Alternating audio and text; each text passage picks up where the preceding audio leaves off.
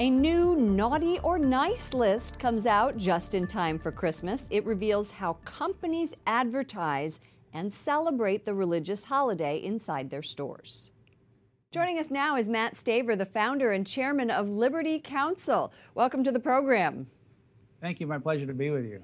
Who is on your naughty and nice list? Let's start with naughty. Well, we have 23 commercial retailers on the nice list and about 14 on the naughty list. The naughty list used to be longer than the nice list, but over the years that has reversed, which is a good trend.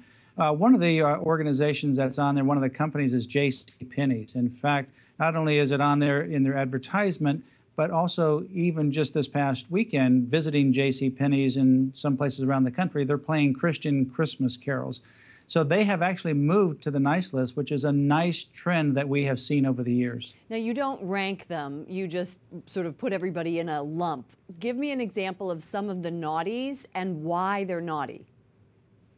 Well, some of them that are naughty are Dick's Sporting Goods because they don't mention anything about Christmas, but others that are naughty also are Barnes & Nobles. They don't mention anything about Christmas, and there's 14 different ones that we have on the naughty list as well.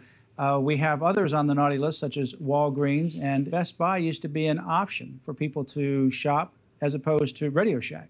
Radio Shack was always on the naughty list, never gone to the nice list. And so but Best Buy has for years been on the nice list and now unfortunately moved to the naughty list. And this means that they don't use the word Christmas, is that right?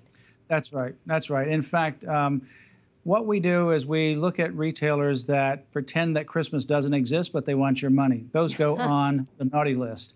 And those are retailers that don't mention Christmas. Or if they have a Christmas tree, they name it a holiday tree. They have no Christmas music. They have no Christmas mention at all. On the other hand, the others mention Christmas. They actually call Christmas trees. And oftentimes they play Christian Christmas music as well. What inspired you to start the naughty and the nice list? Well, it's part of our Friend or Foe Christmas campaign to educate or, if necessary, to litigate to make sure that Christmas is not censored from the public square. But there was a trend that happened where you couldn't find a Christmas tree. They were all called holiday trees. And the Christmas tree doesn't celebrate any other holiday other than Christmas.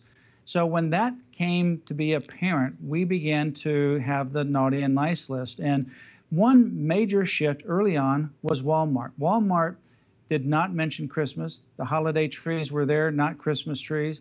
And when you went to the checkout cashier, and if you said Merry Christmas, they were instructed to only return Happy Holidays as the greeting.